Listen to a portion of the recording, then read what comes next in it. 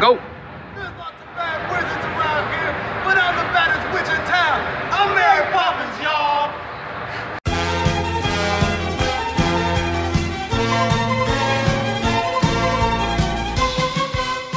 For the next episode, Times Ball Z.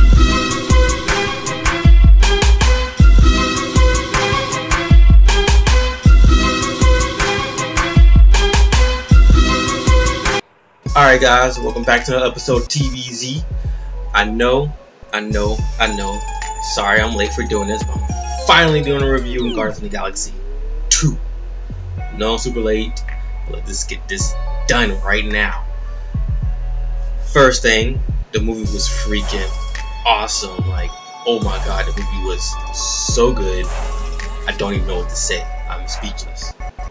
What I liked about the movie, and I know what everybody liked about the movie, is freaking Baby Groot. Dude was so adorable, like, don't even know what to say. He was funny as well too, with his little dance moves, with his little war cry when he was attacking people, and Teenage Groot. If you stayed for the post credits, Teenage Groot was funny. What else I liked about the movie is that nobody really outshined anyone. Everybody had their moment. I don't guess I really would say a moment, but everybody had their thing and everything. Like, you know, everybody's relationship with one another. Drax and Mantis, their little relationship, the sister bond with Gamora and Nebula, and even the father bond with, well, and even the father and son bond with Ego and Star-Lord, and also with Star-Lord and Yondu.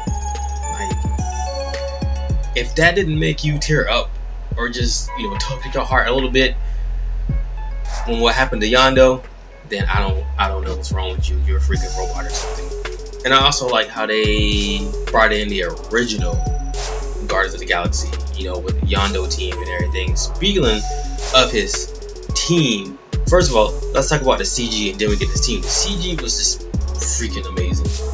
Like, Marvel Studios especially is hiring a good team of animators and modelers and CG people, because that's just freaking awesome.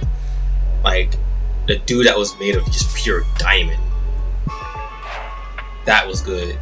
You know, whenever the next X-Men movie come out, somebody who's gonna do Iceman should take notes from that guy. But yes, Yondu's team, it basically consisted of some of these awesome OG actors, freaking Rob Zombie, Sylvester Stallone, Miley Cyrus. Like, I was surprised she was in that movie. Freaking Kurt Russell and David Hasselhoff. Like, how'd you get David Hasselhoff to be in the movie in the first place? We ain't seen that man in years, but that was freaking just good.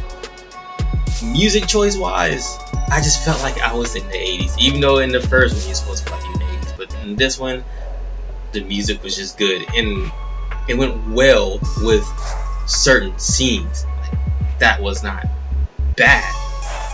Man, it was just a good music choice. What I dislike about the movie? Nothing. I can't find anything to complain about. There's nothing I can complain. I mean, movie was just good itself. So yeah. But other than that, man, I mean, I don't know what to say. If you haven't seen it, go see it. It should be out on DVD and Blu-ray by now. You know, if it's not, then I don't know. They're still milking their money.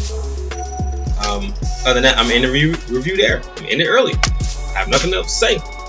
I mean, checking out Spider-Man in the back riding a unicorn, because why not? Spider-Man.